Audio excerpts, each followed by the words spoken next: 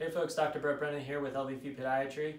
Last week I posted a video discussing hammer toes, and some of the comments suggested that I do a video on a painful fifth toe bunion, so that's what we're going to talk about today. The technical name for that is a Tailor's bunion. Today we're going to cover what is a Tailor's bunion, how do we fix a Tailor's bunion, and then when can we get back to our activities after the correction of a Tailor's bunionectomy. So there's two types of Tailor's bunions that I encounter most frequently. One is actually a curvature in the fifth metatarsal, which we're looking at right here. As you can see, instead of this bone being nice and straight like the fourth bone, it has a nice curvature to it. The way to fix this one is a little bit more complex, and what I do is actually make a V-shaped cut in this bone like so, and take out this piece of bone. When I do so, it allows me to close down the angle on that bone and put a little screw across the osteotomy site.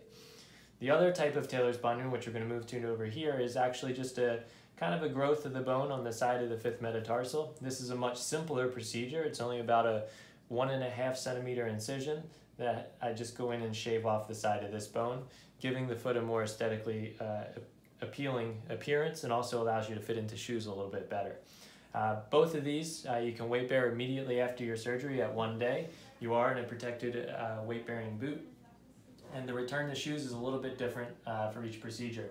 For the first one we talked about 4 weeks you'll be back into a shoe because of the added hardware to the procedure.